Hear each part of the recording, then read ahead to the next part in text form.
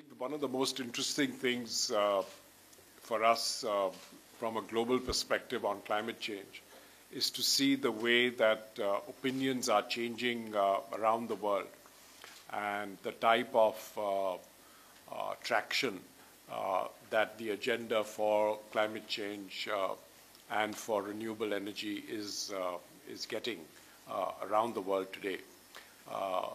There was a very recent poll in the US, which the Stanford University was involved in, where for the first time in a long time, the US public opinion seems to have shifted very dramatically, where 77% of respondents are now saying that it is climate change is man-made and it is something that we have to do something about and we want to do something about.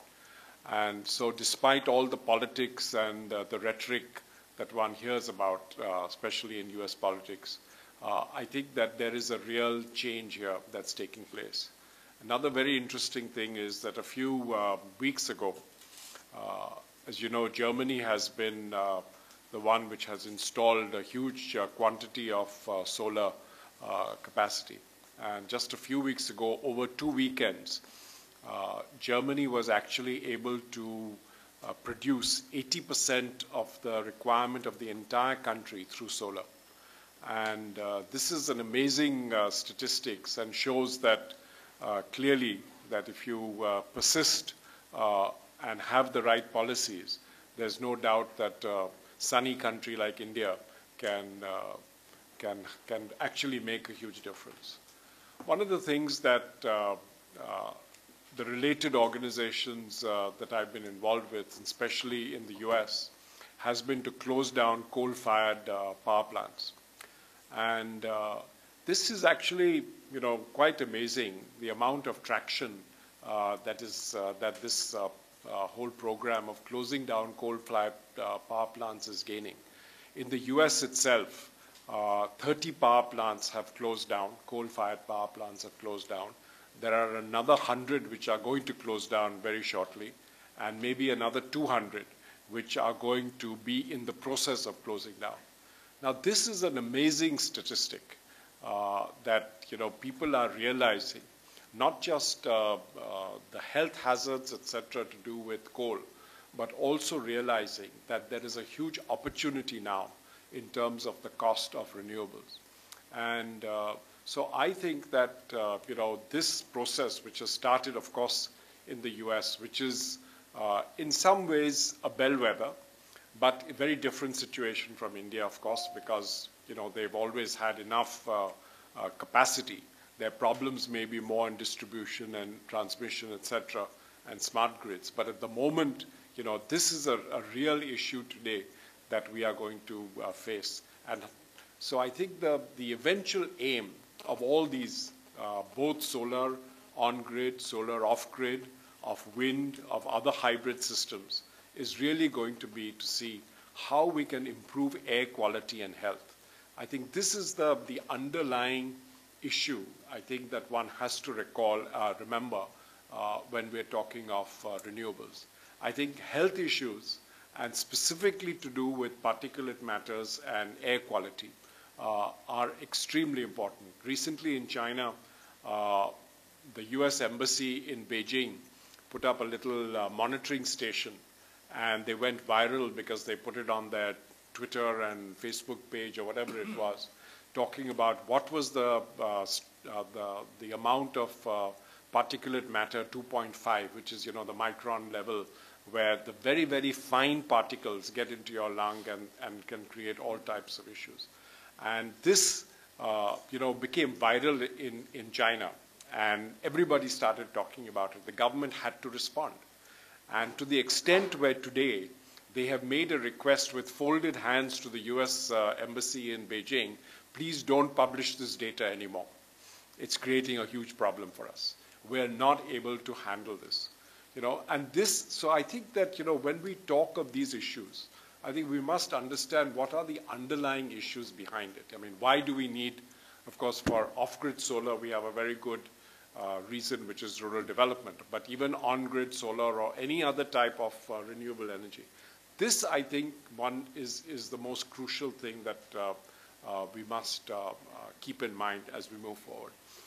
The World Health Organization, only a couple of weeks ago, have now changed their nomenclature of cancer-causing substances on diesel fumes.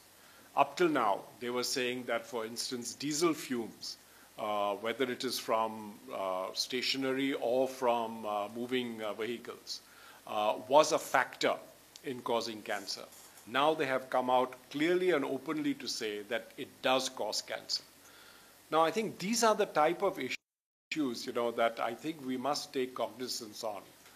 They are the larger issues to do with development. They are the ones which will determine the path of development that we're interested in. And these are the issues really which I think will make the public opinion and the public pressure on change become very strong. And so I think that, I'm particularly pleased and happy to participate in discussions such as this, because I think that at the end of the day, aside from all the technical and economic benefits and values, I think this debate is finally about human development. And this is what we have to keep in mind as we keep moving forward. CII has for a long time been involved with energy efficiency in industry. And of course, we floated the Green Business Center, and green buildings has become something that is gaining a lot of traction. But one project that CII has been involved in has actually grabbed a lot of attention, but we haven't been able to make much progress in it. And this is a project known as SPEED. And this is about providing alternate energy, in rural areas. And the whole purpose of the SPEED project, which has been supported to a very large extent by the Rockefeller Foundation in the US, is really about development in rural areas. And this is all to do with the telecommunications revolution that's taken place and the cell phone towers that we have. The cell phone companies, the tower companies, are today running almost everything on diesel generators. And they realize the cost of that. So their interest is to get the cost down. The interest of others like the Rockefeller has been to see how this change in the whole perspective that is taking place in rural areas can actually be for rural development. So the project is very, very interesting. It is that you create renewable energy sources. It could be solar, it could be wind, it could be hybrid, it could be rice husk in Bihar, as was mentioned. And you create the anchor customer, which is the cell phone tower. But that should only be about 30% of the consumption. And the rest of it would actually go into the villages to raise development in villages. And the most interesting part, and where the Rockefeller is really interested in to do this as a global experiment, is to see how you can accelerate rural development when you have reliable power, telecommunications together. And this means that you can then have telemedicine, you can have distance learning, education. I mean, the whole, you can completely change the trajectory of development if you can build this type of project.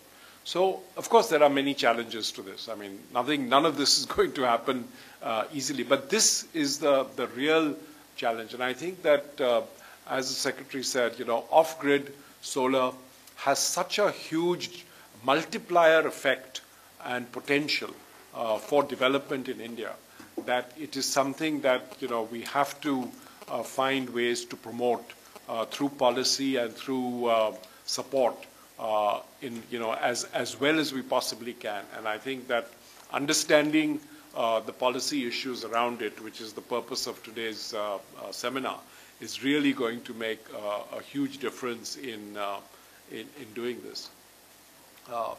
One of the things that the Shakti Foundation has done, amongst the other things, is that we did a report along with Lawrence Berkeley Laboratory on the wind potential of India. And this is just much, much larger than was ever thought of. But the really interesting thing is going to be how hybrid system of wind and solar can make without any storage capacity. I mean, this is the crucial bit is without storage.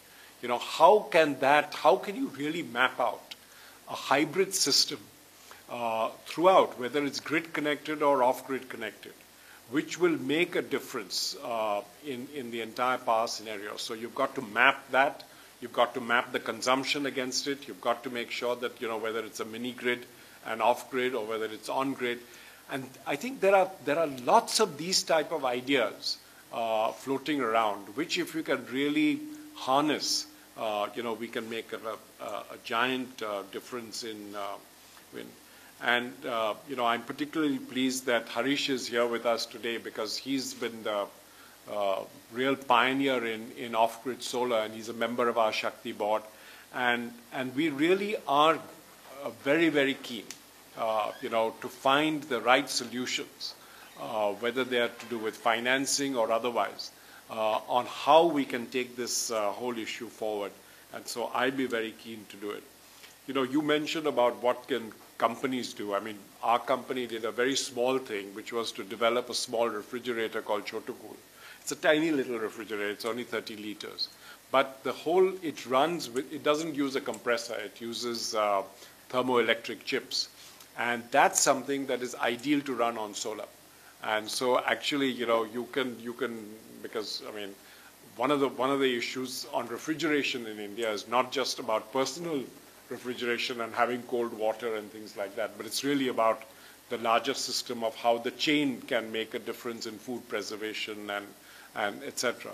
And so I think that you will find companies wanting to be interested in how they can contribute.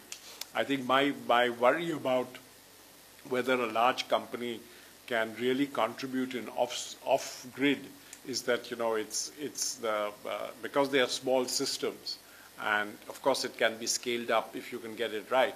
But I doubt very much if small companies really have the ethos, and so I'm really, you know, will defer to Harish to see whether there is any role for large companies in this. But my gut feeling is that it would be rather difficult to get involved. But nonetheless, I'm sure that that this is an area which we need to understand better and find the right solutions. And so I really look forward to what Harish has to say. Thank you.